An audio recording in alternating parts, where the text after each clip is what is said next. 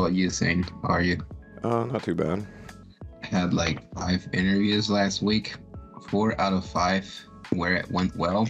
But I hate the process that they have to do like 10 rounds for, before they give you an offer. Like screening first, then you talk with this guy, then you talk with this guy, then you talk with this guy. There were like 5 people in the call. Everybody was happy with Freddie. Yeah, like he was a good fit for the company and everything. And at the end, I told them like, hey, so, I'm an international student. We can sit down in an afternoon. We can do this process. I can help out. I've been researching about it. I know what's the process like, and I can pay for it. Like, I can do like all of it. Like, you guys need to sign it. And then one of the HRs that was there, like she was happy and instantly the face changed to like a serious face. Like you could have seen like the super radical change. And it was like, no, we don't do that because of the complexity of the process. In my mind, I was like, dude, I just said that it was super easy and we can just do it. And like that awkward moment when there's like 6 people in the call, then, like it happens. Well, 4 out of 5 is better than 1 out of 5. So, like one of them, they were honest with me and they were like, we have done it in the past. That's something that like we can talk to. We don't know if this year we're doing it, but we're gonna ask and we'll get back to you.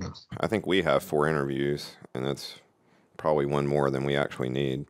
We have a couple of rounds of questions. We've got like a 19-step process, but our people end up staying with us for 4 or 5 years at least, if not longer. So I think we've got a pretty good setup. I think one of the things you see with companies nowadays is nobody actually wants to make a decision, and everybody's scared and everybody's worried they're going to mess up, hire the wrong person, so they never hire anybody. And they end up taking so damn long that the people that they actually wanted to hire already had 12 job offers and have moved on with their life. If you can't make a decision in the first meeting with them that, yeah, we're going to hire them or no, we're not, then what are you doing? Like, you need to get different people in there. You need to get HR out of the way, and you need to get the actual hiring managers and the presidents and the owners and people like that talking to people. That's the steps our process goes. Like, we have an ad on LinkedIn, and you click on that, and it takes you to a landing page. And in that landing page is a bunch of video of us and explanations of our company and what we do and what's going on. So you already have a whole lot of information to make sure you actually match, right? Now, most of you guys will just click apply and hope, but hopefully some of you are listening to some of the things that I'm saying on YouTube and you're actually coming after us, right? Because we're the company you want to work for. And if that's the case, this is perfect, right? Well, you fill out your stuff and then we automatically send you a list of impossible ask questions, like things like, what's your why? Well, you don't get asked that in an engineering interview, right? What's your why?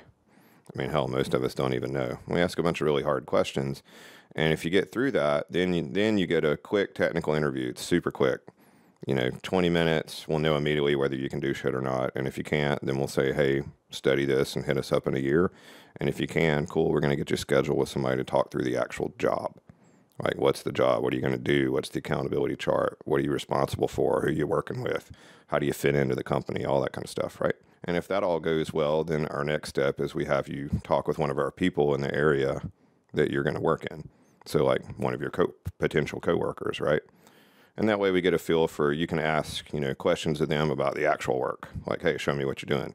Show me what you need to know. Show me what you didn't know. Like, what do I study? How do I get ready? All that kind of stuff, right? And then if that goes and you don't get, black flagged or, hey, this guy's crazy or any of that kind of stuff, then you have a final interview with me, the president, so we can work on culture, right? Do you fit the culture in both directions, right? Are we the right company for you? And are you the right person for our company? Because both of those needs to match. And I think that's what's missing in a lot of interviewing and HR and companies that are hiring people, is you don't find the culture match. They hire the technical fit, but someone that doesn't fit the culture, or vice versa. You got to get both for it to fit, right? You got to get both for them to be a long-term employee. You got to get both for it to be great for both sides. And I think that's what a lot of people miss. Once we get that all in, then it's pretty gravy from there. If they're a fit and we have the budget and we're ready to put them in place, then we get them going. In our recent cycle, we actually held up, when war started and all the other craziness began, we actually put the brakes on our hiring. We left our ads up, but we let everybody in the filter and everybody in the system know, hey, we're going to pause for a minute and look around and make sure that we can bring you in and not immediately have to let you go, because that would be stupid, right, on both parts. So we let a lot of people know where we're at. And what was cool is a lot of people said, man, no one ever even answers this, much less lets us know where we stand, right? And I think that's another thing that most companies are missing, like actually being straight with the people that they're interviewing as to what's going on, right? What if somebody said to you, hey, Freddie, we don't really need another interview, but we're trying to stall and keep you in the system because we know we're not going to hire you for a month? Well, that would make a whole lot more sense than let me stall you out with a bunch of interviews. Like, actually tell people what's going on. Hey, Freddie, you're perfect, but the guy you're hiring, we're thinking about firing him, and so we're not sure if the next guy is going to want you. So, hey, be patient for 2 months and we'll hit you back. And hey, if you got to take a job and you got to feed your family and got to do your thing, go ahead. And we'll come after you, and maybe 5 years from now you end up working here.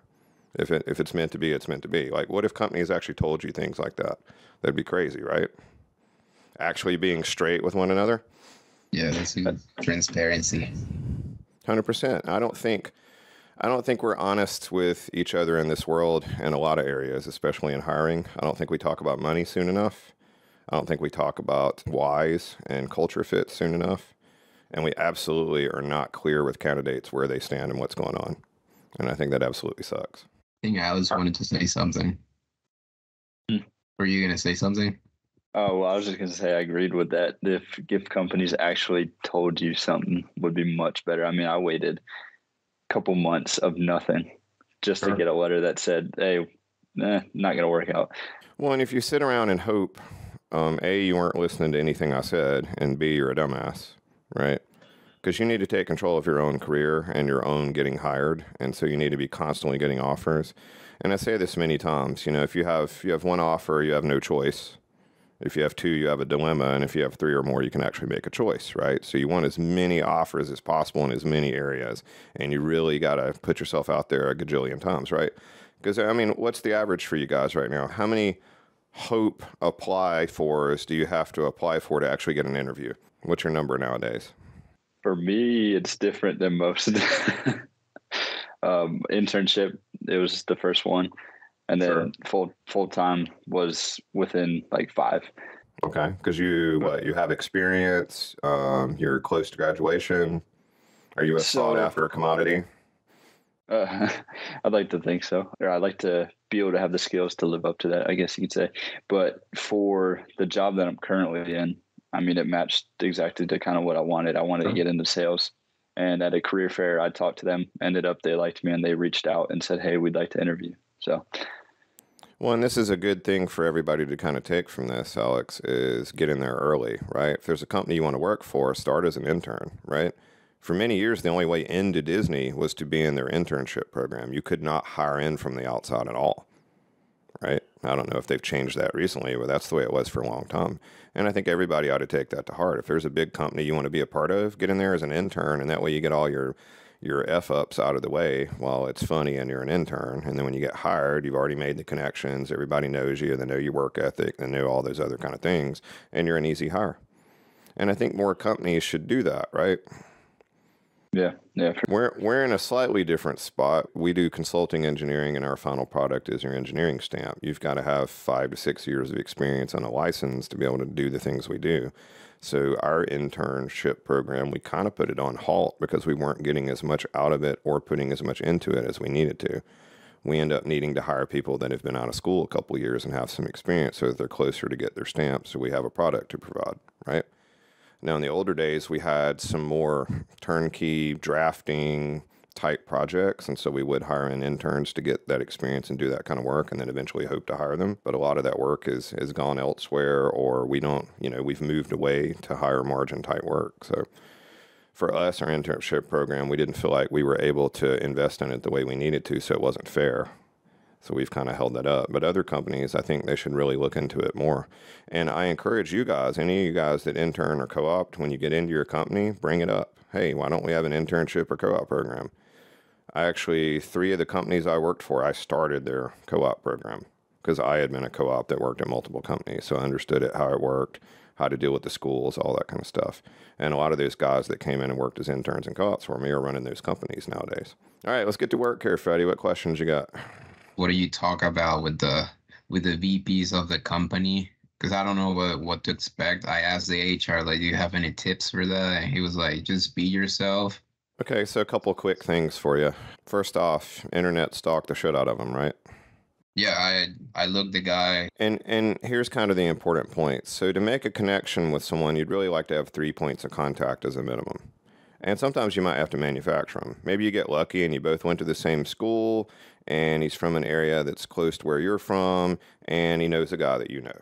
And you mention all 3 of those. Hey, I saw you went to Mississippi State. Oh, that's super cool. Yeah, I used to live not far from Nashville. Oh, you know Sam? Yeah, I know him. Oh, cool. All right. Well, Sam said you were a great guy, so let's get started. Now you've already established rapport and made a connection, right? That's super, because people are going to hire people that they feel comfortable with, and that's fortunate and unfortunate. It's fortunate if you can make that connection. It's unfortunate if you don't match their color, race, creed, experience, major, school they went to, and all those kind of things, right? Because you can get screened out. And that's why you want to get around those things as much as possible. You want to get around these gatekeepers and have 5 or 6 people trying to hire you from this company. Now, if the final person is a VP, you need to see what they're VP of. Here's a good point. A lot of companies will make every frickin' body a vice president. Like, I worked at a company, there were 12 vice presidents. Every vice president had a manager under them, and every manager had 2 people working under them. So a company of less than 50 people had 12 vice presidents. So basically it was useless, right? It was just a stupid title. And it's funny because at my company, I decided that we would never have a vice president ever, no matter what. So if anyone ever gets promoted to vice president at Phoenix, we know that I'm retired and I'm out of here. So that's a joke. I have this like promotion letter that sometimes I tell my guys, you're about to be vice president because I'm about to be out of here, right? But anyway, just look and see what it is in the company. If there's one vice president, cool. Maybe it's a culture fit. Maybe it's almost like talking to the top guy or the owner or something like that. If it's the VP of engineering and it's an engineering job, that's sweet, right? If it's the VP of upholstery or floral design, maybe they're just filling a spot, right? You also got to see where you're at in the sequence, right? If you talk to the HR guy, you've never talked to anybody in engineering or staff or manager, and you're already to the VP guy, well, you need to figure out how big this company is, right? If it's super small, you need to go in and show him that you can wear a lot of hats and you can handle stuff for him and do all the stuff that he needs. If it's a really big company, you need to kind of get a feel for why the hell didn't you talk to somebody in between, right? When do they actually assess your skills? And if they haven't at that point and you're going in to talk to the VP of engineering, you're probably going to get a skills assessment, right? Right. Yeah, that's what I'm expecting. This is a product development position, so yeah, I'm expecting, and they work with automation and all that, so I'm expecting kind of like PLC questions, but I'm not sure if it's gonna be that or if it's gonna be Sure. other things. Well, you also want to look at their age, who they are they a boomer, Gen X, are they a millennial, all those kind of things. So you get a feel for, the older ones are going to ask you stupid questions like how much dirt is in a hole 1 foot by 1 foot by 1 foot. What do you think, Alex? How much dirt's in a hole 1 foot by 1 foot by 1 foot? Quick. Come on, quick.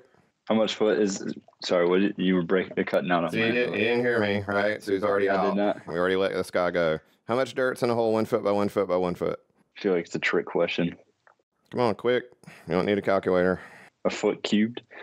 You think there's dirt in a hole? Oh, see, I told you. Is there a 4th of July in England? Depends on what calendar you celebrate. Well, already you've told me that you're apprehensive and won't make a decision. So if that was a job where I needed a decision maker, you're already out, right? You got me? And those are what they're somewhat designed to do, but sometimes, unfortunately, the interviewer got to ask that crap back in his day, and so he's just trying it because he doesn't know anything else to do, and it's completely useless for the job. You should probably study up on stupid interview questions like that so you'd already be ready for that. That way you can get through to the actual stuff. I will say this, if they do ask you something that just seems asinine, like, hey, describe an elephant in the room, like what the hell are you even talking about, right? Then just come straight back at them. Hey, can you explain to me how this fits in with how I do the job? Because I'd really like to show you how I can do the job, right? I have no idea. This seems like a trick question. It seems like I'm back in school or something. Like, can you be straight with me what we're trying to do here?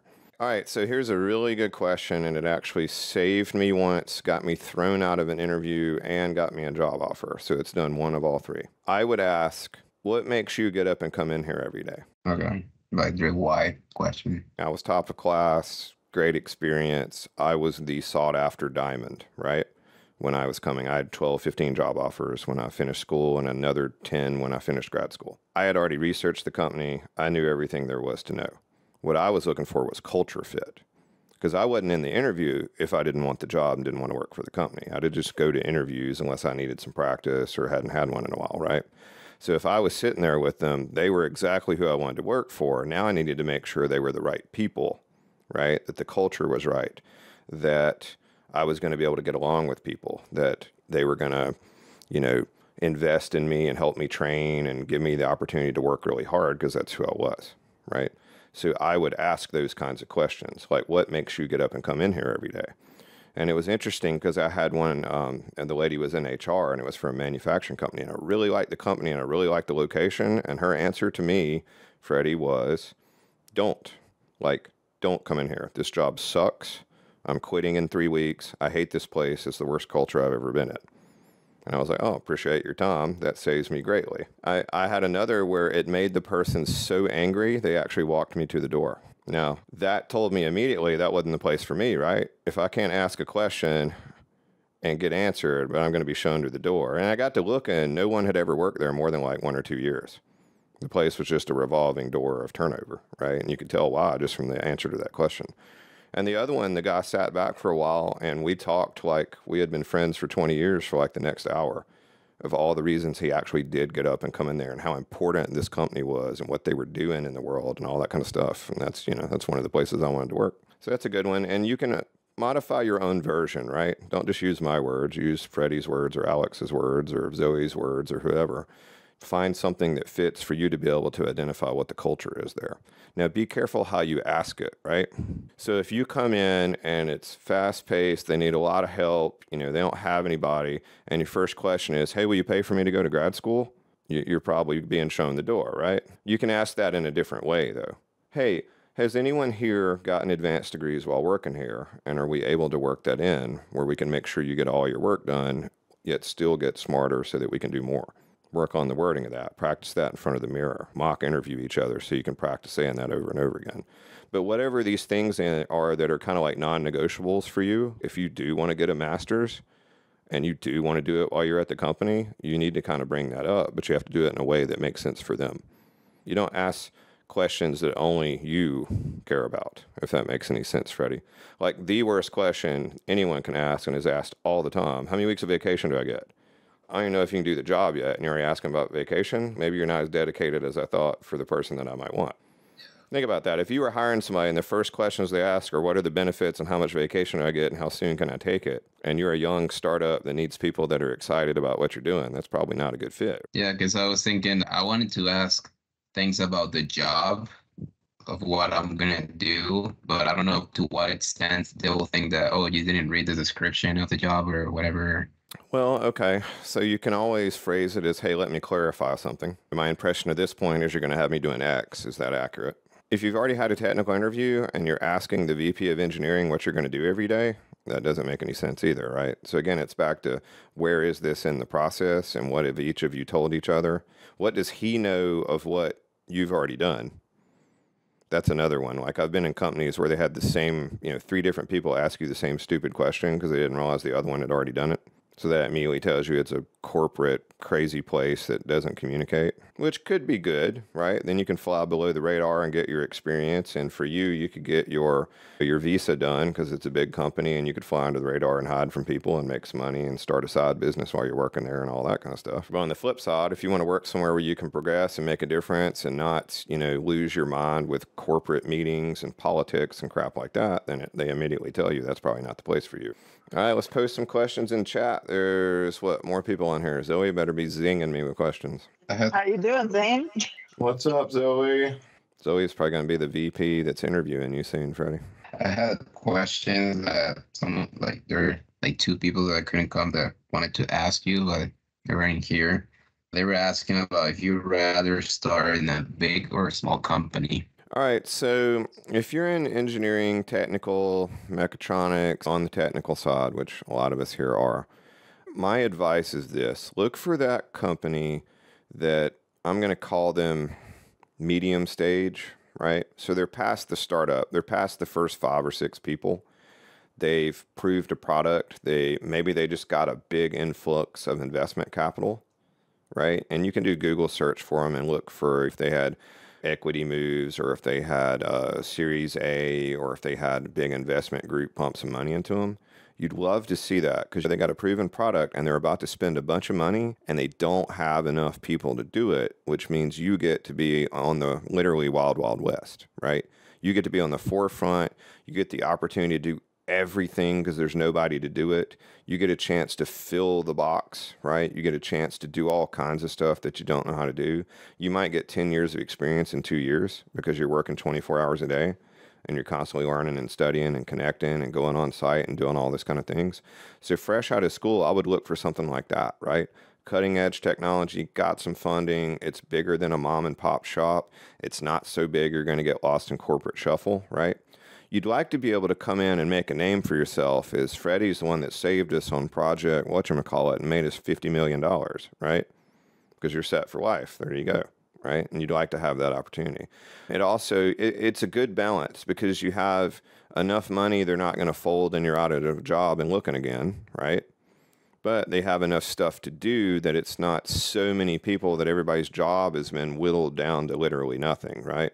Like when I worked at Lockheed, I got to work on aircraft, but I didn't get to work on aircraft. I got to work on like this little piece of the aircraft. My buddy spent like a year working on one little bolt on one little bracket on the F-22. He still doesn't even know where it goes in the F-22. But that's all he got to do because it was such a big company. They had melted it all down to this precise one thing this guy needed to do. That's not where you want to be, right? Especially fresh out of school. You wanted to be earlier in the process where they were just coming up with the aircraft, right? They'd already gotten the concept. They built a few prototypes. Now they're putting it in production and they're trying to fix all the mistakes and there's not enough people. That's where you want to be, right? Then you can make a name for yourself. You can get experience and everything that you jack up is expected, right? Because you're doing things that no one's ever done before. So that's what I would look for. The other and the most important of all of them is who is your direct report and how much investment are they going to put into you? Does your personality and their personality clash, or does it collect and help each other? Does it build upon each other? Like, are you better together than you are apart? Like if you don't want anyone to ever bother you and they're a micromanager, that's probably not going to go well. Vice versa, if they come by once every 2 years, like the first guy I worked for at Lockheed, that's probably not what you're looking for, right? Because you'd like to have a mentor and somebody to talk you through stuff and somebody to teach you technical things and all that kind of stuff. What would you say are the most important skills to develop while young in order to prepare for owning a business? Turn $1 into $2. That's it. Just start there. Turn $1 into $2. Well, how do I do that? Exactly. Well, I don't know how to do that. Of course you don't. But what does that mean? Figure it out. Right? Like if you need any more detail on how to turn $1 into $2, owning a business probably isn't for you. Because businesses don't come with manuals. We have no idea what the hell we're doing. We're making it up on the fly every single day. We're constantly having things thrown in our way and in front of us and taxes and laws and insurance and all that crap trying to beat us down. So that's number one. Turn $1 into $2. Your other is learn to sell. If you can't get on the phone and talk to somebody and explain to them what's going on and get passion involved and get them excited and get them wanting to break down a wall to do business with you, then you're not going to do very well owning a business. Oh, well, what if I'm super technical and my co-founder is the most amazing salesperson ever? Well, have him learn some tech and you learn some sales. Now you got an even better machine. If you can't, as an engineer, sit and explain to someone who's not an engineer very clearly what you do and they understand it, then it's time to get to work. Well, how do I do that? Well, you start talking to people. You sign up for Toastmasters. You get on calls like this and talk the whole time, right? You go do the things that are uncomfortable for you and you're not good at. And that's the biggest part of owning a business is handling what comes at you next, which you never know what it's going to be. It might be a clogged toilet in the bathroom with the main customer here, or it might be all of your IT just crashed out, or it might be a technical problem, or it might be how the hell are we going to pay for payroll this week because our customer didn't send their check in, right? It's constant problems and solutions and all those kind of things. So turn $1 into $2. That's numero uno. If you can do that, you're off and going. Number 2 is learn how to sell. Let me go into that for a minute, though, because a lot of people are like, well, I don't want to be a spammy salesman. Well, I didn't say be a spammy salesman. A true salesperson is not trying to sell someone anything. They're trying to solve a problem. If I knock on your door and I'm trying to shove siding down your mom's throat for her house, and I'm not taking no for an answer and I'm just aggravating the shit out of her, then I'm a spammy salesman. I need to be slammed the door in my face. If I knock on a door and I say, hey, I noticed some sidings falling off your house. It's kind of old. Would you like me to put that up for you for free? And in exchange, could I give you a quote for putting new stuff on? Because I really don't want water coming in your house and messing up what you got going on. So I'd be happy to take care of that for you. Well, that guy's probably going to get a shot, right? He's solving a problem. He's helping the customer, not helping himself. So in sales, here's the cool part about this, and this is why I bring this up. As engineers, we are helpful by nature, right? It's our best and worst trait. We help everyone, but we'll never tell anyone no. And that's why we're so good and so frustrated all the time. So as an engineer, if I look at sales as I'm here to help someone, well, now it's not spammy and negative, right? Now it's positive. Now I can help more people. That helps a lot. So would you say, just to kind of add on that, the job that I'm in right now, it's sales. It's commercial HVAC sales. What would be the best way to approach that going in fresh, never doing sales before, and now jumping into a sales role? Okay, so a couple things. If you are fresh out of school and you took the sales gig, you probably just set yourself up for failure, because 3 years from now, you're not going to know how to do anything technical if you're not careful, okay? You need to keep your technical skill set. You need to go back in the lab. You need to go to the on-sites. You need to go to the installations. You need to go hang out with the design engineers. You need to go hang out with the technical people. And you really need to understand the product technically inside and out, backwards and forwards, and be able to design it and build it and install it yourself. That's 60% of your time, okay? The other 60% of your time is learning how to sell and make connections and help people, and Tony Robbins and Zig Ziglar and all the trainings that you can possibly do. But to answer your question, because you guys are all looking for the magic bullet and what's the best way to do something when there's 1,000 different ways to do something, right? One thing that will help you is find the graybeard, find the old guy that's the main sales guy, and then just go help him make sales. Let him keep the whole commission if you can just ride along with him, right? If you can just hang out with him and help him, right? If you can learn his system, his process, how he does it, who he connects with, how he talks to them, what jobs he goes after, what he doesn't. That's really the best possible way you can learn how to do it. Now, here's what can happen with you sometimes. You hire into a company and you're their first sales engineer and you're fresh out of school because they're broke and they can't afford anybody. So they hired your dumb ass to come in and try to fix it. And the owner doesn't like talking to people. So he thought he'd just hire a salesperson, and he wants somebody technical so they can talk about his product. Well, who do you need to talk to? You probably need to go talk to the owner or whoever it is that started this company and the passion behind it and all those kind of things, and drag that shit out of them. That way you can be the conduit to communicate what that company and that product are all about to others. And in the process, remember, you're spending 60% of your time learning how to do sales and connect with people. There's a bunch of great Tony Robbins courses. Spend the money. Spend the $4 or $5 grand. Spend the 10 grand. Take them. Be amazing, right? You don't need a whole lot of sales to make up for that amount of money. The other thing is, at some point, you're going to have to make the call, Alex. Do I want to be a sales guy or a tech guy? Because there is a point where the tech train probably leaves you behind. And I think you guys have all noticed it happens at the beginning of your junior year, because now you're technology illiterate compared to the freshmen coming in. It happens again senior year, because the juniors know more how to do things than you did. What do you mean, raw spots? What are they, right? You know what I mean? New stuff is constantly coming up. We reinvent the industry every few years. So at some point, you've got to make the decision, do I want to be a sales guy and a manager, or do I want to work in engineering and technical, right? And you might, in your career, and this is what I did, I kind of bounced back and forth. I'd work for a while in management, sales, building a company, and then I'd go back and be a technical engineer for a while, and then I eventually started my own company where I can bounce back and forth every day. Half my day I do sales, half my day I'm a PE, approving products and doing technical stuff. What do you think are the most important things to develop to transition from a mid-career engineer to a senior engineer? Do senior engineers actually work on harder problems, or what is the difference in what they do? I feel like early to mid is a clear experience gate, but mid to senior is more nebulous. All right, so it's going to kind of depend on you and the company. It depends on how many people they have and how many layers of technology they have. So we have the fresh kids coming in, maybe that are doing the CAD and making shit work and going on site. You have the mid-levels that are actually doing most of the work. And then you have the super smart people that are handling the big technical problems, or maybe the big proposals, or working with customers to build solutions. Every company, that's going to be slightly different when you get that senior title, right? For us, it's when you've got your stamp, you've got enough experience to teach other people, and we really don't look at how many years you're out of school or any of that kind of, how many years you've been here, any of that kind of stuff. So becoming a senior engineer with us, the accountability chart changes tremendously of what your responsibilities are, and when you're ready to take them, off you go. For you, I would put it off as long as possible because you still want plausible deniability for a while. You still want to be able to do all the work and do the cool stuff and learn how to do things and work on the really advanced projects while still hiding behind you don't really know what you're doing yet. If Zoe got made senior engineer at her company, I'd be really worried about the company because she hasn't been out of school very long and she's working in a really high-end technology.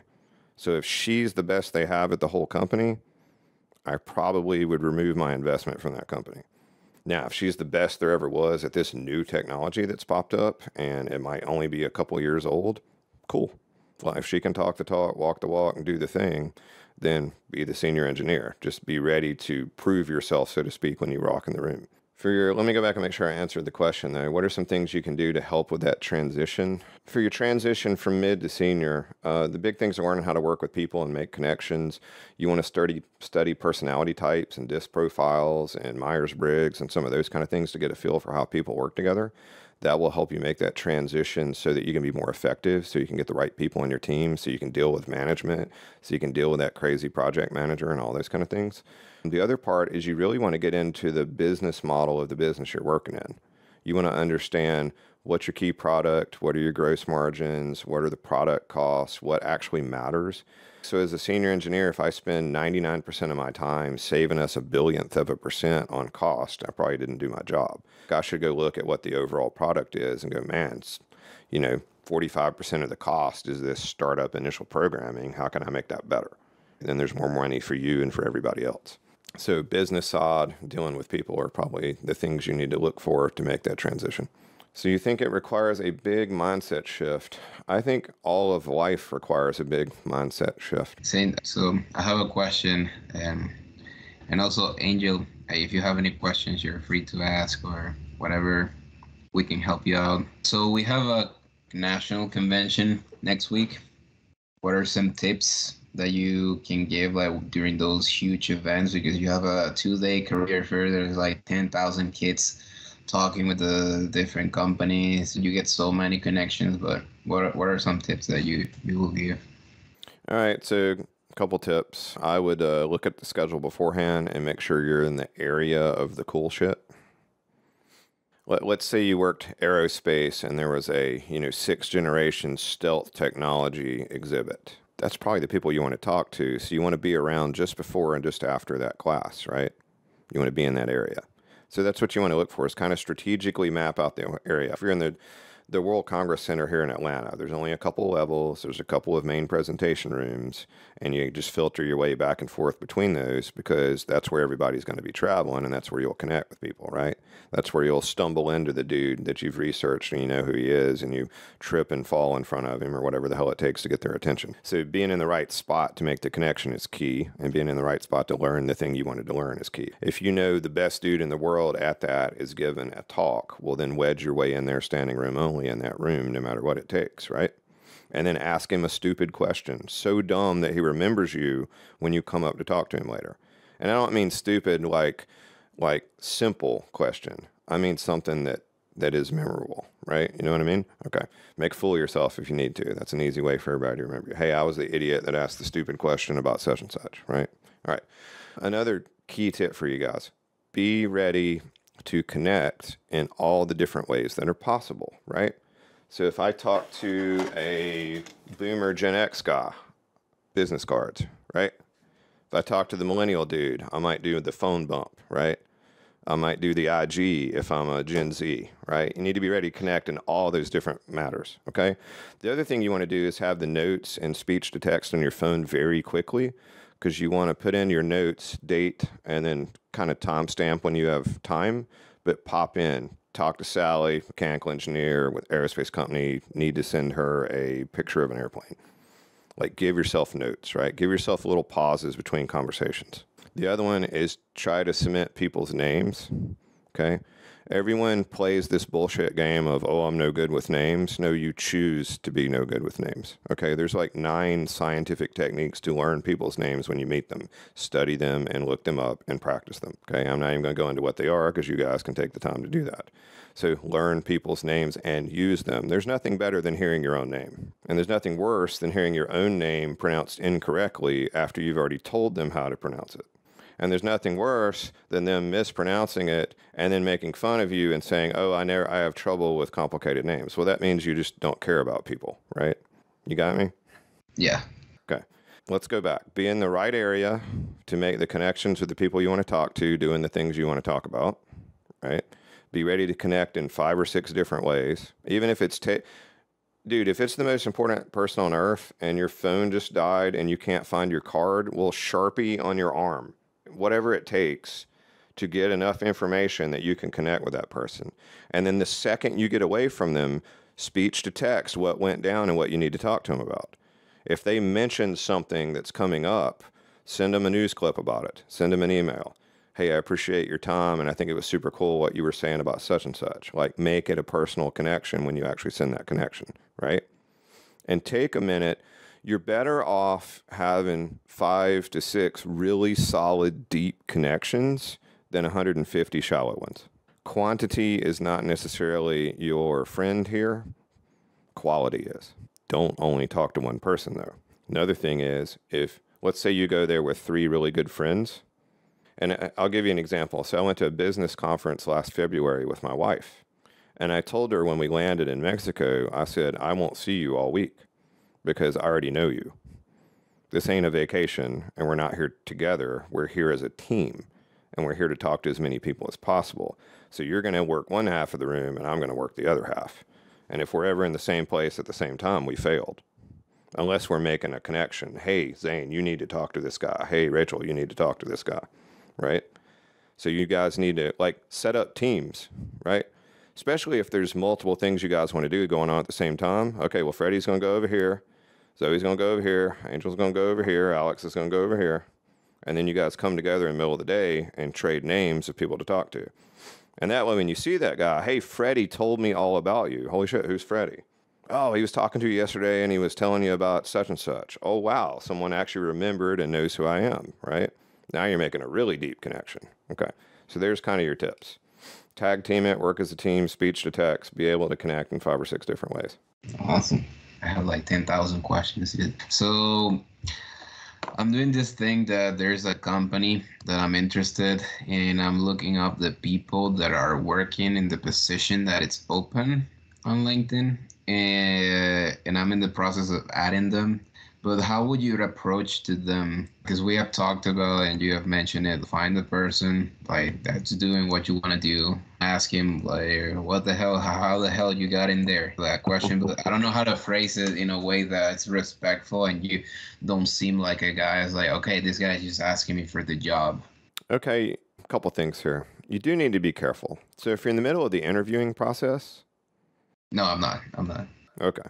Well, let's go both routes. Let's just say you were in the middle of interviewing or you booked an interview or they posted a job or something like that. That's probably not the time to go start asking people because all they're going to hear is you're coming to take their job. They may not even know a job's posted and now they're worried about their job. So they're sure as hell not going to help you. You got me? Plus, you might get the HR person fired because they weren't supposed to let anybody know that they were getting rid of Joe and hiring Freddie, right? You do have to be careful with that, especially in small to medium-sized companies, because nobody talks to anybody. Now, on the flip side of that, so let's say you have identified a company and you found some people that work there under the job title you eventually want to work at, and you've never had any contact with them and you don't see any jobs posted, or maybe you do. The old, hey, I'm Freddie, I'm fresh out of school, I'm in mechanical engineering, I noticed you work at such and such, which looks like really cool work. Could I buy you a DoorDash lunch in exchange for answering one question? I need like 6 minutes. Very few engineers are going to turn that down. And just up what you're offering for how important this person is. Like for me, sometimes I get a similar offer to that, I guess, because I've said it enough that people try it with me every once in a while. And what I'll do is I'll get someone to answer him back and just say, hey, he'll answer, one question via email, send it on. But at least you've made the connection. That's what I'm getting at.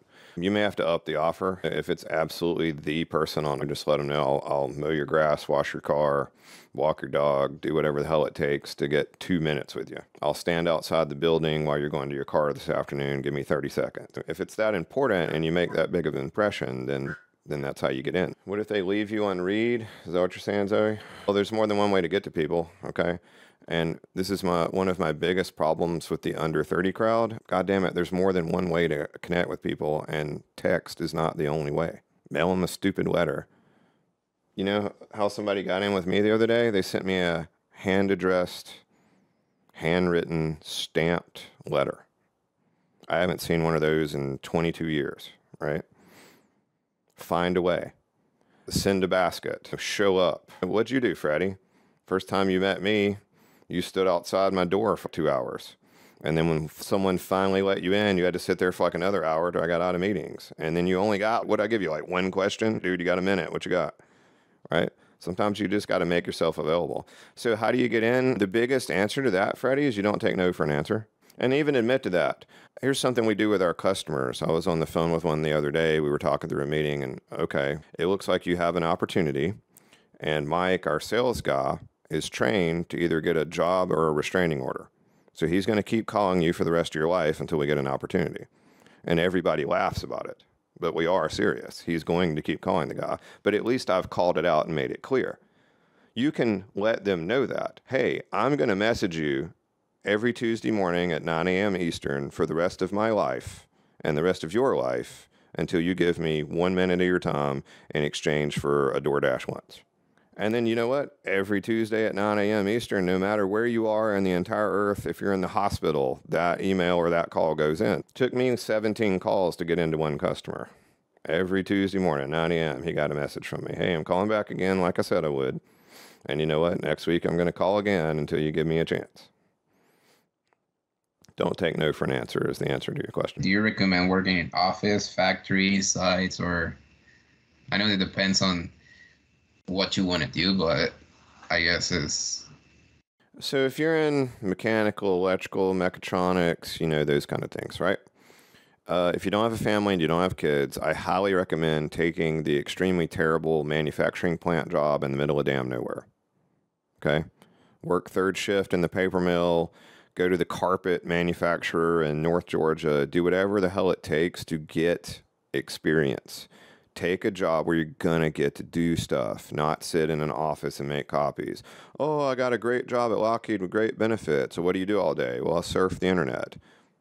Sweet. Where are you going to be in 10 years, right? Probably not where you want to be. Oh, I took this job for half pay. I'm working third shift in the middle of damn nowhere, Alabama, but I just rebuilt an entire paper machine with 2 tech guys. Who do you think got more experience, right? You guys need to look more for where's it going to get you than what's it paying and what do you get right now, okay? You need to invest in your future. You're doing this for you, not them. Whatever job you're taking should be helping you get where you want to go, not helping them do something. Now, you do need to help them do something because you need to provide value in return for what you do get. You want to exceed whatever they're paying you. If they're paying you $70K a year, then you do $100K of work. But you also get $100K of experience. Right? Stay late, hang out on the weekends. I used to end my co-op job every day, and then I would go work in the panel shop on night shift. And they let me build and wire control panels. So I could build an entire assembly line control panel by myself, all the wiring, all the controls, all the electrical, and all that stuff. I'm a mechanical engineer. How did I learn how to do that? I went out, nobody paid me shit, but I got a lot of experience. So to answer your question, take whichever job gives you the most experience in the shortest amount of time to get you to where you want to get. Do stuff. Don't listen to your poor dad who's a sheep and does what he's told and sits in traffic all day and has worked the same stupid job for 25 years and is going nowhere, right? He's going to tell you, oh, get those benefits and get that vacation and get that big salary. That shit means nothing, right? Because if I can learn a technical skill that helps me start a company that goes to $4 billion and gets sold and I make $200 million, that's probably worth more than, oh, I got 70K coming out of the gate instead of 65. Look at me. I took a job at Lockheed where I made a lot of money, had amazing benefits, and didn't do shit for a year and a half. And then I quit that job, took a company that literally paid me half of what I was making before. I worked literally 24 hours a day and built a massive department for them. But I got about 20 years of experience in 4 years. And it's helped me build the company that I have now, which I'm doing a lot better than I was when I worked at Lockheed. So the answer to your question is whatever gets you the most experience in the shortest amount of time. What strategies and approaches have you employed to balance the technical intricacies and innovation in your engineering work with the demands of running a successful business? For me, I'm at the point now where I have enough people to learn all the new stuff. So I'm the PE that's kind of reviewing things at the end. I work a lot more on the business and sales side because that's where I'm needed and that's where a lot of my talent is. Now I can come in and do some heavy lifting and technology if I need to, but in reality, I'm on the tail end of my career and I don't need to get any smarter. How do you balance that? Do whatever's best for whatever it is you're trying to do. You also, remember, you can split your day into thirds. You have a third to sleep and do you have a third to do your job or your work, and you have a third to create your business and your future and your finances. Oh, well, I don't want to work more than 8 hours a day. And then you're probably not going to get anywhere because your success in life is dictated by what you do from 6 p.m. to about 9 p.m. every night. If you're on TikTok and watching the latest Netflix series, well, you're probably going to be one of the sheep and doing what you're told the rest of your life, right? If you're studying and training and going to Toastmasters and staying late building control panels, then you're probably going to go somewhere. If you're trying to turn $1 into $2 and sell things and make things happen in your after hours, super cool. Another one, good strategy for you, Alex, is sign up for all of the groups and look for the really weird ones. I have a newsletter I'm in that's military technology, and it's a great newsletter. I think it comes out like once a month or something, and it's always some crazy shit I've never heard of, right? I'm not in that area anymore. I don't work in aerospace. I don't work in the military, but it's great information. So make those connections. You'll get a lot of emails and spam and newsletters, and you can just kind of filter through them or digest them or dump them into Chat GPT and have them summarized. But that's a great way to keep up to speed. Go to some of their conferences every now and again. Go to some conference that you have no idea what the industry even is. If it's in Vegas, super cool, because then you can have some fun while you're there if the conference sucks, right? But that's a good way to keep up to date with what's going on. Another one is where I get all my news, which is Reddit. So you can set up a couple of the subreddits and filter through new technology that's posting every few minutes. So I would get out there and dig into that kind of stuff. And again, everything's changing so fast that everyone's worried about falling behind. Just get back on the train. There's some new stuff coming and you just jump back ahead. He also asked, how do you make sure your business remains competitive and innovative? It kind of depends on your business. So I think this is something some people miss. Dude that sells car batteries probably makes more money than dude that invents the next greatest bread slicer. You don't have to be on the cutting edge to make money. You can do old, boring businesses. You can own a laundromat. There's no new technology there, dude, but it still makes money and it helps you do what you want to do. So I think the answer to your question is it kind of depends on what your business is. If you're building the next autonomous cargo plane, you probably need to spend a lot of money on R&D and development and senior projects and getting master students working on things and getting into the lab and all that kind of stuff. If you have a old school wood construction company, hey, you get a new nail gun every once in a while. That's about it. You do whatever you need for your business to succeed. If you've ever dealt with an account manager, what's one thing you disliked about the interaction, one thing you remembered? In other words, if there's one thing you wish account managers did better when selling, what would that be? I'm assuming account manager means like the sales rep or whatever. The biggest problem I have and have seen over the years with sales reps, account managers, whatever you want to call them, is it's pretty clear the ones that are out for themselves. They'll come around when their boat payments due. They'll come around when their kids' college is due. They'll stoke you up once or twice a year and you get used to their pattern because they need money. They suck. Screw them, right? Dude that's constantly checking in on you, is constantly bringing things you don't necessarily know that you need, is trying to help you do things more. One of the things we do for our customers, we're an engineering consulting company, and we try to help find them a fabricator. Well, who the hell else is going to do that? The big question we often ask is, what problem does our solution create? So we just design them something. Who's going to build it? Maybe we can help them make that connection. Well, now they're going to stay with us a lot longer because our account manager is helping them get better in everything else, not just what we do. So make sure you're there for, I'll call it the right reason. Build the long-term relationship. Be nice to people, know them, take care of them. You never know where they're going to end up and where you're going to end up. I'll give you an example of that. So My company's probably banked at 10 different banks because this one dude that we really liked named Doug just kept moving to a different bank. So every time he moved, we would move because we liked him. He was our account rep, so to speak. We built a personal relationship with him. I could call him right now and figure out how to solve problems, and have many times. So that's what you want to do, is build those personal relationships. No Reddit handles, Zoe. I'm still anonymous. And if I did have it, I wouldn't tell you. As an engineer turned business owner, you likely face complex technical problems in your career. Can you share a situation where you encountered a significant technical challenge within your business ops? How did you approach it from a business perspective, and what were the outcome in terms of both technical and financial aspects of your company? I'm not sure if we're the best spot to answer that question, Alex. I don't know. We do a lot of crazy hard things, and sometimes we completely jack them up. And what we try to do is to make sure that if we've reinvented technology or invented time travel, that we're going to be rewarded for it. So we want to make sure it's a big enough opportunity and a big enough customer. We've got one customer that we've had for probably a decade. Our first project, I think we lost like 2,200% on the first project. We were mega negative, but we built a system that we've been using for nearly a decade. So it we made an investment in the long term, and then we had to continue to build the relationship where some of the people know us, has been there longer than a lot of people that work there. Did you employ project managers? Do you think engineers should be in charge of their own project management? I don't have two minds on this issue. That's an amazing question, and that is very company specific, Zoe. It also kind of depends on the people you have. It also depends on how your projects are set up. So I worked in a company that did a lot of government contracts and a government big corporate type projects. If they hadn't had PMs that were used to dealing with stupid contract bullshit, they would have folded and lost millions of dollars. On the flip side, in the company that had 12 vice presidents, they probably had too many managers in the system and probably were not as responsive as they could have been. I've also looked at both directions in our company. I originally built this company to be somewhere I would want to work, and then I realized there's only one me, so that was stupid. And then I built the company completely differently, where the engineers just did engineering and really didn't talk to the customers, and that folded and probably should have crashed and gone out of business because that was stupid. Now we're kind of pseudo somewhere in the middle. We have a sales and an engineering person for each main customer that they know, and that way they both get exposure to both areas. So I don't know. It kind of depends. I think everyone in engineering should take some kind of PM course, and it doesn't have to be for college credit because there's so many that you can take online and get some stupid certificate or whatever it is. Was it PMP or something, whatever the latest and greatest little letters you can throw after your name are.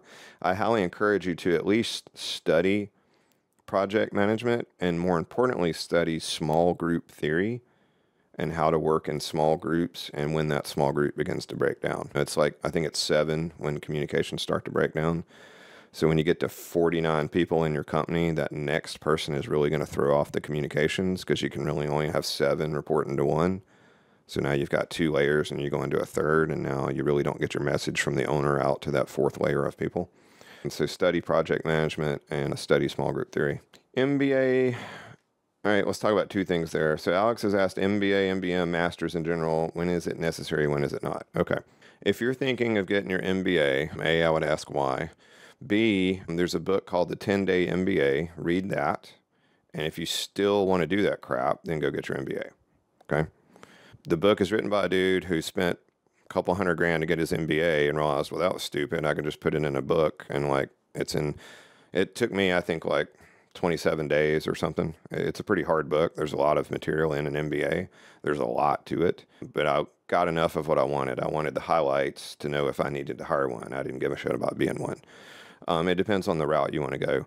A lot of people are like, well, I'm not a very good engineer, and I think I'll just get an MBA. That way I get paid a lot to not do anything. Well, that's probably not the route that you're going to get. Right? You see a lot of these dudes who have engineering degrees and MBAs that are working at a corporate company and haven't done any damn thing worthwhile for 10 years. They're just kind of lost on the accounting sheet somewhere. I feel bad for those people. They could have done better, right? Now, masters in general, I highly, highly, highly recommend that if you get done with your bachelor's and you think you're now dumber than you've ever been, and you liked your professors and you see a spot and an opportunity, get your master's right then while you're in school and do it in a technical area, right? You can never take that technical skill away. And here's how I describe this. Your bachelor's, you learn that there's all these different tools, right? And your master's, you learn how to apply some of them very specifically. So my bachelor's, I learned all the stuff I didn't know how to do. And there were areas of mechanical that I really liked. I liked stress analysis, and I liked fatigue and fracture, and I liked bolted and welded joints and connections. So one of my professors came to me and said, hey, I want you to stay and be my student, go to grad school. We'll pay X dollars a month, which was a fortune in Starkville, Mississippi, and we'll pay for all your school, and you get to hang out with your hot girlfriend and go to football and baseball games for another year and a half. And I was like, sold, I'm in, right? The other cool part is I eventually wanted to teach, and I knew if I had my master's that you don't have to have a PhD to teach at university. A master's is more than enough. So for me, those all kind of lined up. And it was the perfect opportunity because I had worked with a guy as a co-op, and I met him my sophomore year of school. He had been working on his master's for 5 years while working, taking it at night, weekends, breaks, that kind of thing. He and I graduated with our graduate degree on the same day. It took him like a frickin' decade to get his master's degree while working. I did it in about a year and a half, right? So again, just get it out of the way. If you can get it paid for and get more experience, work for the department because you can fill out your resume and say all the cool things you did. Like me, I worked for a professor who basically did consulting like I do now. And we solved all kinds of cool problems out at manufacturing plants and designs that couldn't be fixed and things like that. So I got a year of job experience while getting a master's degree, while learning how to use these tools really, really, really well. So again, you're engineers. Build a process that makes things happen, that assures results, that eliminates risk, right? Learn to speak, learn to talk, learn to answer that question. Practice negotiating. If you need to hire someone that hires people to practice hiring you and negotiating job salary with you, and do it hundreds and hundreds of times, what would that be worth to you? If you could pay somebody $1,000 to spend a day with you practicing just negotiating your job offer, and it got you an extra week vacation and $20K on your first job, which builds for the rest of your life, wouldn't that be a good investment? Yeah, it'd be amazing, right? And you'd be an idiot not to do that. I interviewed with this company at the beginning of the month, and they told me like, hey, it went really well. I had everything happy. I was the director of engineering, and it was all cool. But he told me that if you don't hear from us in 2 weeks or after 2 weeks, don't freak out. We'll be reaching out. It's been more than 2 weeks. And I'm like, dude, so the thing is that next week. That's an easy email or call then. Yeah. Hey, dude, it's Freddie. It's been more than 2 weeks. I'm still not freaking out, but just touching base. It's easy peasy, right? Because next week is the national convention and they're going to be there. So I don't know if that's like way to ask them. It's like, hey, I interviewed with this guy. Hit him up beforehand and say, hey, can we connect at the convention? What days are you going to be there? Okay. And then as soon as you connect with him, he'll be obligated to tell you what's going on. The answer to most of these questions is talk to people and get the hell out of your little bubble chamber that you're sitting in all day, every day. Well, how do I just go try it? Jack it up, man. You'll at least learn how not to do it. Okay. Alex, thoughts on negotiating a salary for the first job out of college? Yes, be really good at it and do it. Is that a good enough answer? There are 10,000 books, trainings, YouTube videos on things you can ask for in a negotiation, especially on a salary right out of school. If you haven't ChatGPT'd that and pulled all that stuff together, then what the hell are you doing? Because that can make you more money right now than anything. There are more than enough tools to answer every single one of these questions out there for you to build a system of how to get hired and negotiate your job. And think about it. You could probably pull the stats on what the average number of jobs in an engineer's career are. I bet it's 4 or 5. So you're going to do this 4 or 5 times. You're probably going to talk to 4 to 5 companies each time. So you've got 20 to 25 of these to go. So why wouldn't you get really good at it? Why wouldn't you build a system of connections and people and a CRM and ways to talk about this stuff? And why not put all that together? Hell, you could even probably sell it online in a PDF or a package or a course, right? You could be one of those cats that doesn't do shit but sells stuff to people on how to do shit. I've had to do it for my job, but I've heard some say you have nothing to go off of and others say without a doubt do it. Oh, okay. Well, if your question is, should I negotiate my salary? I think that is something that you should probably ask in the interviewing process. especially when you get the offer. Hey, Freddie, this is Zane with Phoenix. Congratulations, we're going to make an offer. This is engineering staff one. We're going to offer $62K a year. It comes with a full benefit package we talked about. Freddie would say, awesome, dude, I greatly appreciate that. That's amazing. I've been impressed with you and your work, this whole situation. We've been through this, and I really appreciate your time and energy. I'm going to take some time to think about this. Can you let me know two things? Do I have a deadline for an answer? And is this negotiable? Are there items in here that we could talk through? Maybe that number or benefits or training or maybe some of those kind of things. And let's see what they say. Now, you might end up like me. I had one company that when I asked that question in a slightly different form, they said, hey, we need you to negotiate. And so when I came in with my counteroffer, they immediately pulled the job because they didn't think they could ever have me happy.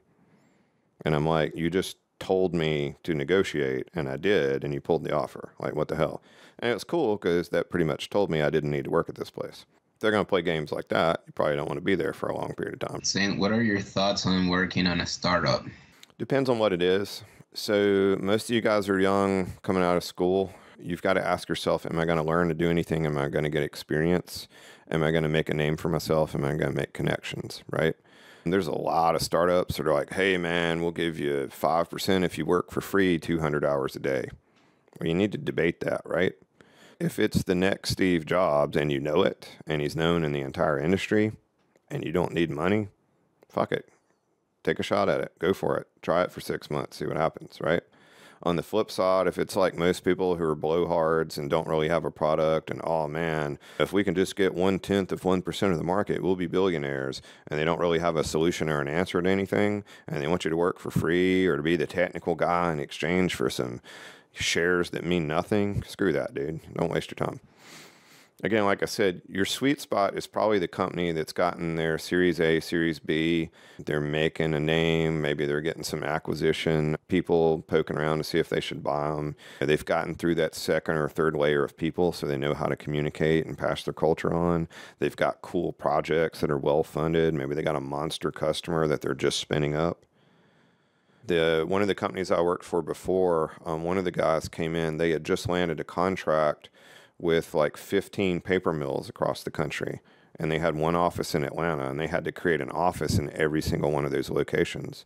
So those 15 dudes that went out and started those offices made a major move in that company. And a lot of them there are now, major owners of this $100 million company now, right? Back then, it was an opportunity. It was a startup. It looked right. They had the right customer. They had like a 5-year contract. Hey, that's probably a pretty cool opportunity. Now, before that, if you'd gone 10 years before that, the dude was starting the company in his basement and had like one customer, and he worked a full-time job. That's probably not the startup you want to start with right out of the gate, right? I think you got to weigh all the opportunities. The answer just keeps coming back, Freddie, to what is it you want to do and what gets you there the fastest. The other thing, let me go on and say this, because for all of us, you're never stuck and you didn't make a mistake, okay? You can go back down the path. You can stop and back up. It's okay. There is a reverse in the car, and you can put it in R, and you can back up and go back to the last fork and try again. If something doesn't work out, at some point, cut it off. Same thing as an engineer. If you're testing something and you just can't get the damn thing to work, at some point you stop the test because it's not going to work. And now you go back to the drawing board and come up with something different to do. Same thing with your career. If you get down there and company ownership changes, or your boss changes, or they lose their major customer, start looking for a job. You don't have to stay it out forever, right? We're in a different era than like my parents. My parents, if you left a job before 3 years, no one would hire you again for the rest of your life. And it's the stupidest thing I've ever heard of, right? Nowadays, if somebody works somewhere for 45 minutes, they write up 2 pages about it on their LinkedIn. ChatGPT talks about all the billions of things they did in the 90 days they worked at some company. Yeah, I guess that was gonna be like, I guess I have a question on that. So let's say that you get your first job and everything goes terrible, it sucks, and you don't want to be there, you quit, and you want to go to another company. I don't know, like, are there companies nowadays that they don't care, or like they don't mind that? Because I've seen questions. Well, you're going to have to be prepared to answer the question, okay? We do it very often. The very second question we send in our email screening. The first question is, what is your why? And the second is, hey, what happened at so-and-so? Maybe you could tell they either got laid off or fired because they're not with that company anymore and they've been looking for a month or two, right? You want to know what happened. And it's going to depend on what they answer, right? Oh, everybody there is an asshole and screw them. Yeah, it's probably not the person you want. Hey, they lost their biggest customer. I was the last guy to get hired. I was the first one to get laid off. I'm just looking for an opportunity. I'm ready to keep talking to you. It just kind of depends. Also, let's say you're in an interview with the owner of a company about my size, and he's passionate, talks about business and doing things that are important in his life because you studied all his YouTube and you went through his LinkedIn and you subscribed to his channels and all that kind of stuff, right? And you quit your last job because the culture blew ass. And he's a big culture guy. Well, say that in your answer. Hey, I was at a place and the culture didn't fit. I didn't feel like I could provide value. I didn't feel like they were a good fit for me, and it didn't go together.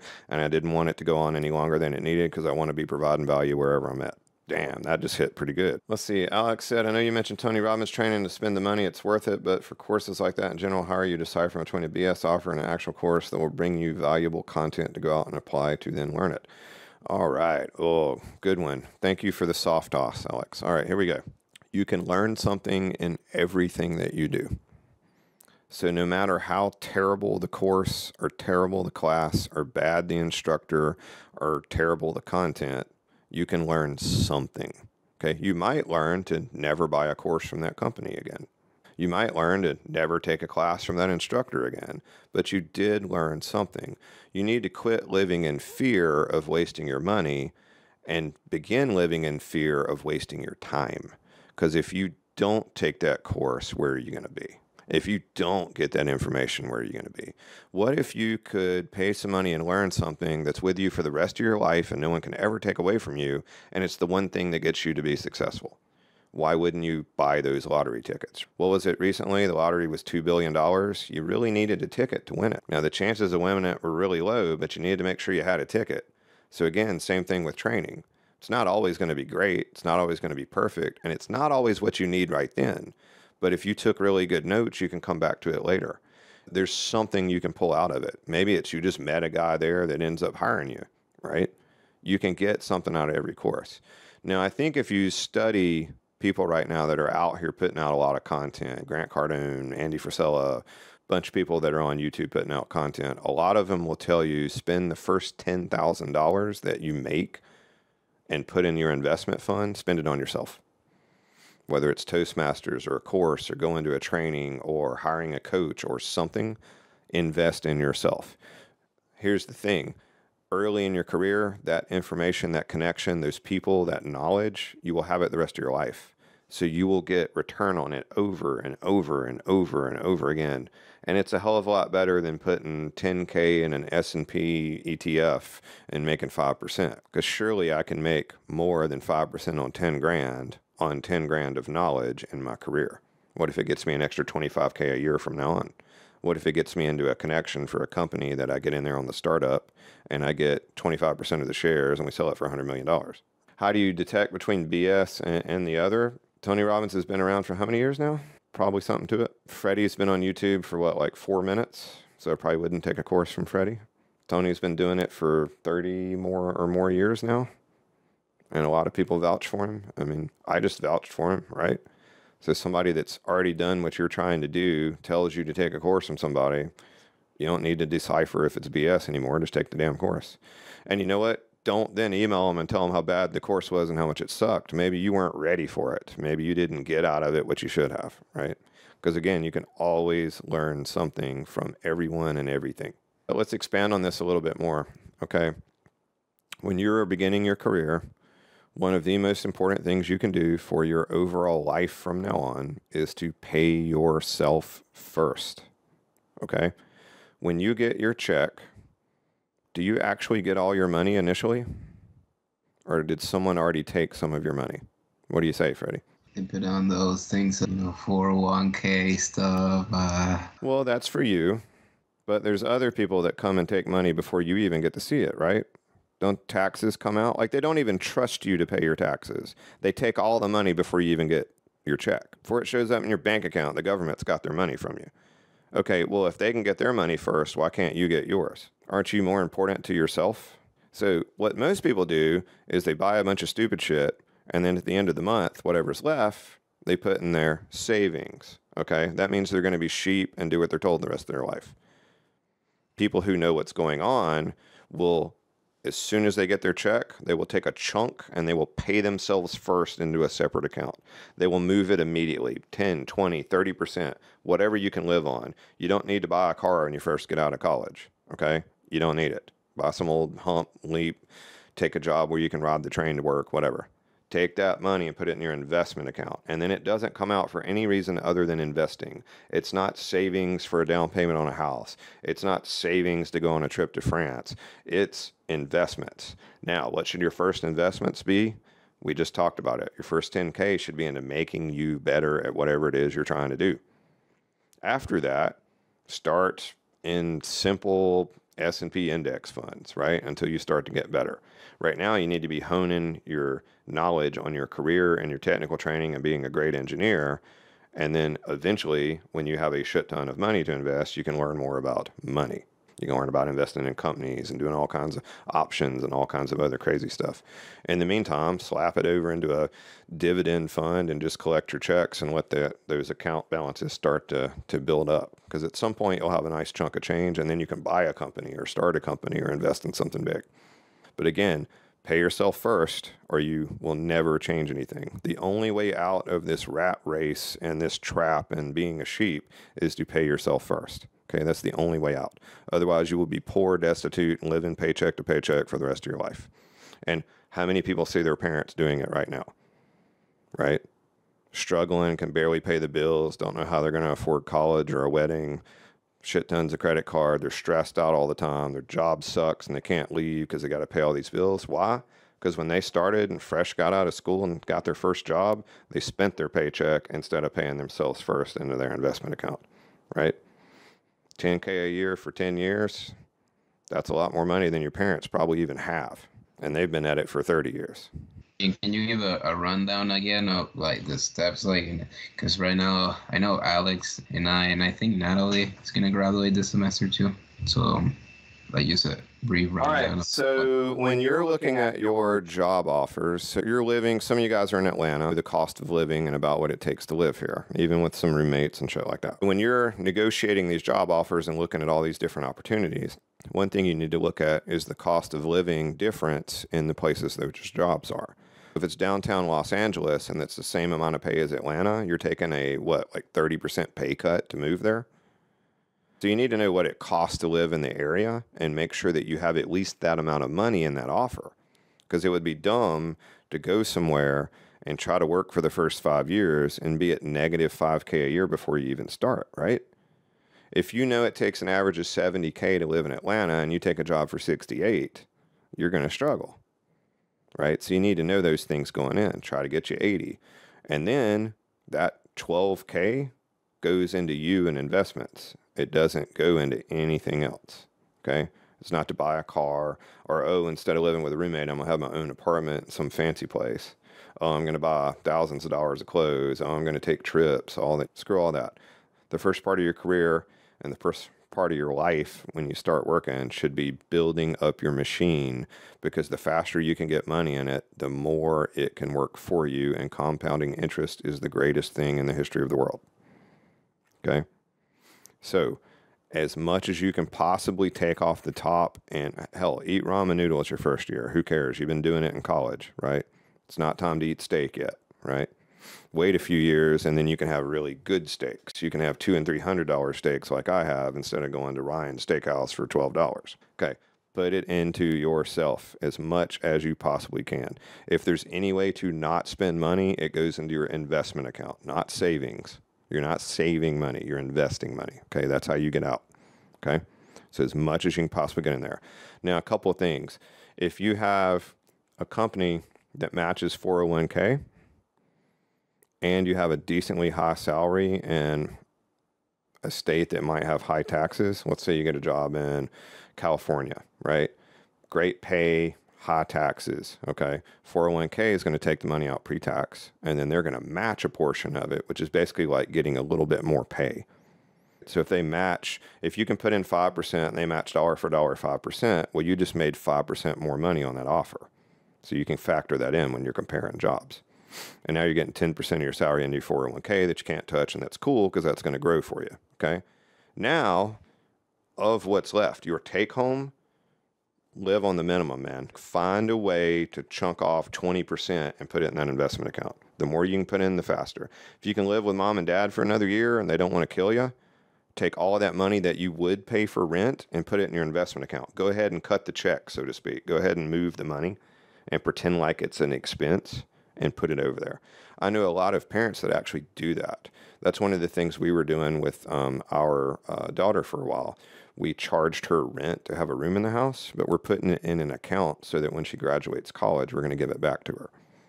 So she's used to paying it. So now when she's ready to move out on her own and get roommates, she's already used to that expense. She's already budgeted for it. But we took it away from her so she wouldn't spend it and put it in her investment account. You should do that to yourself. And what if you don't know in what to invest it? Like, let's say you get your current job, like to get more experience in that, but let's say that course is like 200 and you've been saving like, let's just say like 2,000. Like, did you just keep stacking that up and stacking that? Here's the thing. You want it to give you ROI, return on investment. All right, what do I put my money, Zane? There's 10,000 YouTube videos to confuse you on all that kind of stuff. The easy routes, I would set up a Vanguard or Fidelity or one of the, Schwab or one of the free brokers. I'd set up an account because they normally have, when you sweep your money in, it's in a money market. It's paying 5 or 6% right now. And then you can move it into, standard S&P 500 type index funds. Right? Super low cost. You don't pay a lot of money for people managing it, and they just invest in the stock market. The general overall, you pick whatever it is, stock market. Another thing you do is just start buying dividend stock. For me, one of the things my wife wants to do is move to Mexico and hang out. We know about what it's going to cost to live in the town she wants to live in. So what I did is I took paid myself first out of my company and my salary that I make here, and I put it into a Fidelity account, and I bought all dividend stocks. And how did I pick them? Found some dude on YouTube that I liked what he was doing and how he analyzed shit, so I just do what he does. And that way I don't have to think about it. I can go make more money. Right? I don't waste my time learning how to invest money. I go make money in what I'm really good at, and then I find people to listen to that know how to invest money, and then I just borrow from them and see how it works, right? So anyway, I've built up a dividend portfolio that pays me yearly dividends, which are going to cover, I could leave right now and live in Mexico with the wife, and I've got enough money to pay for that for the rest of my life because I invested and moved the money over there. Again, it's what is it you want to do and how do you get there as fast as possible? What do I need to invest in? Well, if you don't know, shove it into a money market account paying you 5 or 6% until you do know, and then schedule an hour a week to watch YouTube videos on how to invest your money, and then listen to a whole bunch of people and make a decision. What's Warren Buffett tell you to do? Just buy index funds. Okay, he's got a lot of money. I'd listen to him before I listen to your dad who's broke as shit. That's another thing. Don't ever tell your family you're about to invest money. Never. Do not ask, unless your family is rich or business people or has a lot of money, do not even mention you're saving money because they will all have opinions and they're all wrong. You want opinions on what to do with money and how to invest it? Every poor person on earth will tell you for hours what you should and shouldn't do. And how the hell would they know because they're not doing it? They're just parroting crap they've heard. It's back to engineering. If you want to learn how to do something in engineering, you go find somebody that's doing it and you talk to them. Same thing. If you want to invest and make a lot of money, find some people that invest. Join a club, join an investment club where 5 or 6 people get together and talk about investments. That way, once a week, you're talking about it and you're figuring out what to do and you're learning. And I guess this is a follow-up question because you see out there totally different shit of people, a lot of talking about different investments. Some people saying that don't do SAP stuff, like don't do this shit because it doesn't work, or start the own business and invest on that business. What are your thoughts about all the people there's people that always gonna be, do this SAP or don't do this SAP because it's a system and you get tricked by that, or there are people that has been successful in that, but I don't when do you see that it's a scam or not?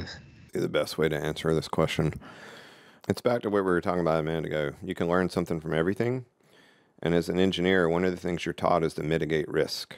to build safety in, to have a factor of safety. Okay? So that's basically what you want to do. And it's back to what we were talking about a minute ago. Never tell your family you're investing money, because you'll have $10K that you put back, but your Uncle Leon is starting a restaurant, and if you love your uncle, you'll invest with his restaurant, and then all your money's gone. Really, really good book, Richest Man in Babylon. Okay? Quick read. You can read it in a night. Richest Man in Babylon. Get the book, read it. It talks about this over and over and over again with clear examples of what you just asked me. Go for it. Check it out. Great book. Absolutely amazing. Buy 100 copies for your whole family. Hand it out to kids. It's great. But again, remember who you're talking to and where you're getting advice from. Okay? If it's Leroy on YouTube that's got 1,200 followers and you can't find him anywhere else on earth, and he doesn't own shit in real estate, and he's selling you a real estate investment course, you know what you're probably going to get.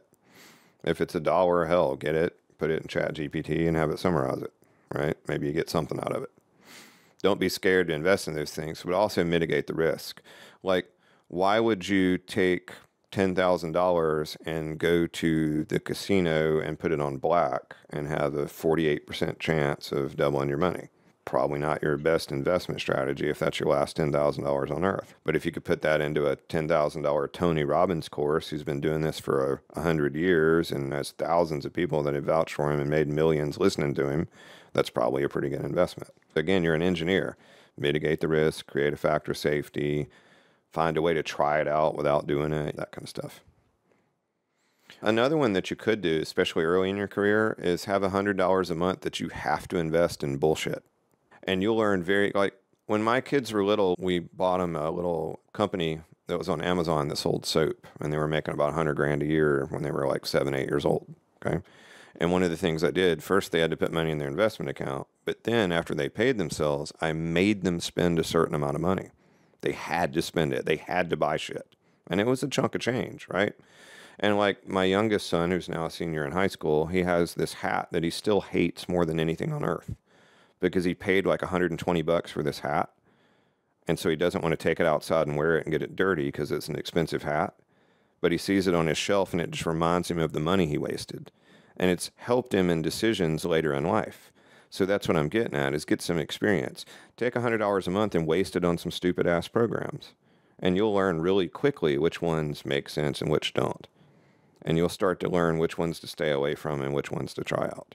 And every once in a while, you might hit a lottery ticket where you get a $100 course that makes you $100,000. So again, don't be afraid. Because the thing is that $100, you didn't waste it. You spent it learning. You spent learning that, oh, I shouldn't invest in those kind of people. Right? And wouldn't you rather invest $100 and find out they're not good than invest $10,000 and find out they're not good, right?